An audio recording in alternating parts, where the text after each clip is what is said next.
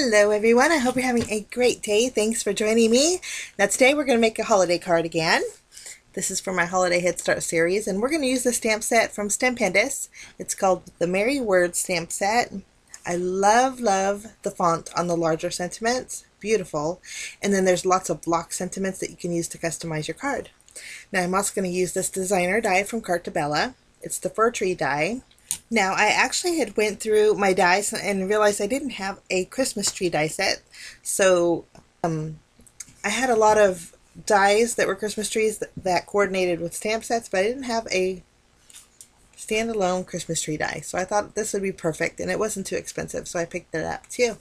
There's two different sizes of Christmas trees here. I'm just going to use my nippers here and snip them apart. And then I have two different shades of green cardstock. So we're going to cut out two different colors of trees, using the lighter green with the larger tree and then the darker green with a smaller tree. We're going to cut those out. Now while I'm die cutting, I'm going to take a piece of white cardstock and take my double stitched rectangle dies, and we're going to create a frame.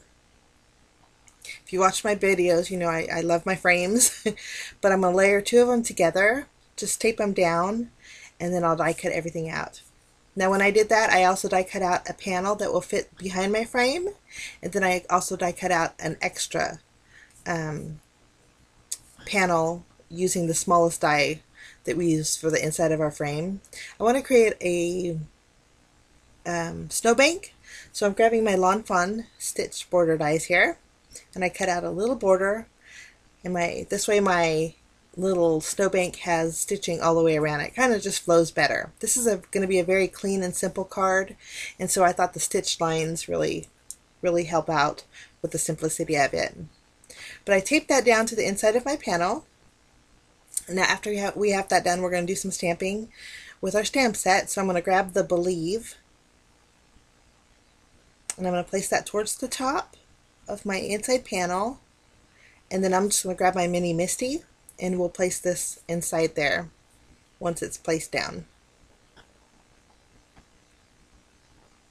Now for my sentiment, I want to use a green ink, so I'm going to use my Distress Oxide inks. I'm actually going to grab Forest Moss and some Twisted Citron. So we're going to go completely on the opposite ends of the green. We have the darkest green here, and then we have a real bright, almost neon green, and I thought those two would blend real pretty together. I'm going over the top of my sentiment with the darker ink, and then going over the bottom with the lighter ink. Now, the darker ink did transfer to my Twisted Citron, but no worries. With the Oxide inks, it's nice because you just use your blending tool, and it comes right up. It goes on your blending tool, but that's okay because it's going to blend out anyway. But I'll stamp that once, and then just to get it a nice even blend and a nice crisp image, I'm going to do the same exact thing. So going over the top with my Forest Moss Distress Oxide ink, and going over the bottom again with my Twisted Citron. And I think that just creates a beautiful gradient. Lovely. I'm going to clean off my mini Misti here and my stamp, and then we're going to grab the second part of our sentiment. So I chose, there's a few different ones that you can interact with the Believe, and so I chose the one that says "In the Magic of the Season." I'm going to place that right below my Believe, making sure it's straight. And then I'll just pick it up with the lid of my Misti, and we'll stamp the second part of our sentiment. Now I'm going to use some VersaFine Onyx Black ink for the second part. And we'll stamp that right below. Lovely. Okay, next I am going to take my frame here, and I'm going to place it on my back panel, adding some tape, and then I'm going to place my sentiment on the inside of my back panel. This way it's already lined up, so when I flip my panel over, it's going to line up beautifully. We're going to create a kind of sort of shaker card. My card really didn't shake too much, but I really liked the way it turned out. So I'm grabbing a piece of acetate here, and I'm just going to use my glue to glue that to my frame.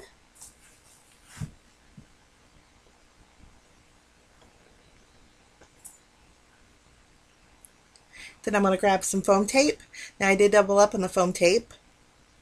I'm just going to place that all along the edges of my frame. And here you can see I doubled it up there. Just folded it over, and then the foam tape I'm using here is actually the 3/4 inch, so I just cut it in half lengthwise. Okay, now we're going to add a little bit of sparkle to our card. So I'm using my glue and going around just below the stitch line on my snowbank. And then in my stash, I have some Stampendous shaved ice. This stuff is fantastic. Love it. They're iridescent flakes, and they're on the smaller side, but it creates beautiful snow backgrounds. And so we're going to use this today. I'm just going to go over the glue that I had placed down and add some of that shaved ice. And then before we finish the shaker, in the stamp set there's these little snowflakes. I'm just going to take some Memento ink, it's black ink, and I'm going to stamp 3 of them just to kind of balance off the top portion of my sentiment. Lovely. And when I moved my lid, I dropped it and I got a little smudge on there, so I'm just going to take my sand eraser and erase that smudge off. Okay, I'm going to grab the rest of my shaved ice and fill in the bottom area of my little shaker. And I have I ordered one of those Nouveau Deluxe spoons, but it hasn't came in yet, so I'm going to be using a ruler to pick those up, and it worked just fine. Anything flat. But I'll remove the release paper, add my frame, and there we go. Now, the flakes that are on the glue are kind of keeping that shaved ice on the bottom portion of my shaker, and I kind of like that because I wanted it filled in, and I didn't want it to go all over my sentiment. So that's a great way to kind of contain these particles inside your shaker, so they stay kind of positioned in one spot. Okay, now I already adhered my shaker to my card front. My card front is A2 size. It's 4 1/4 by 5.5 inch. It's a standard A2 size card. And then I decided to add a little bit of shading to my Christmas trees using the Forest Moss Distress Oxide ink. Once that's done, we're just going to use our glue and glue that down to the left side of our card here. Kind of overlapping them a bit. Now normally I would pop up the second tree that we're just placing down now, but since I doubled up on the foam tape, I didn't want my card to be too bulky, so I just laid them flush together. Now I grabbed the little heart button from my stash and some brown jute cord or brown twine. I'm just going to thread the twine through my button, and then I'm not going to tie a bow just yet. I'm going to add some glue dots behind it and kind of position it on my card where I want it, and then once it's down, then I can tie my bow. It just makes it easier to tie bows and adjust them, kind of make them pretty. I'll just trim off the tails. And that is it, guys. That's my card for today. You can see here, if you flip it over, it doesn't move. It stays kind of stationary, and I like that. And a few flakes go up to the front, but just add nice little sparkle. Quick and easy card, but I think the outcome turned out so pretty. Thanks so much for joining me for my Holiday Head Start series. I wish you a fantastic day, guys, and we will see you again real soon. Bye-bye.